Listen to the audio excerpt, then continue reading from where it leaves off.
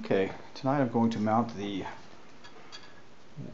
Y-axis Hall effect sensor, and again, the holes that are pre-drilled in the plate don't match the holes on the Hall effect sensor.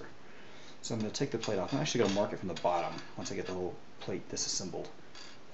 Mount it right there, and then we'll put a magnet in the slot attached to a T-nut. So disassemble this.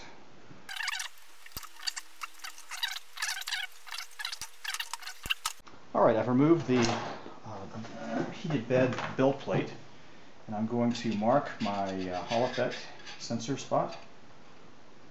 And it's going to be real close to that belt. Let's see.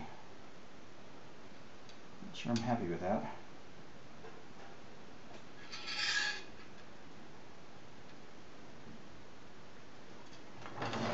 Let's see when this goes on, where the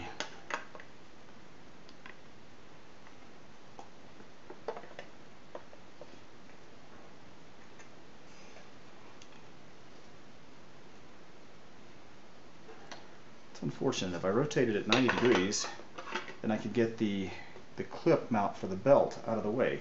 But that clip mount is right above the T-nut slot. So I have to be on this side of it with my endstop. That way. If I had it figured out. Alright, time lapses and I have an answer. Now,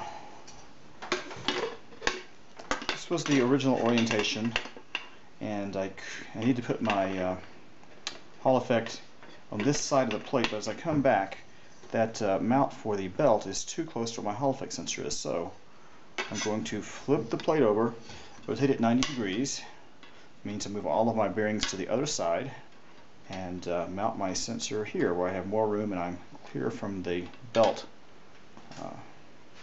attachment.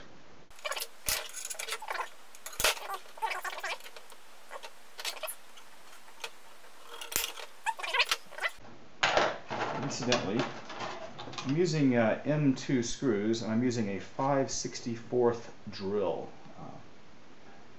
It says it's 1.98 millimeters, but it seems to work, right?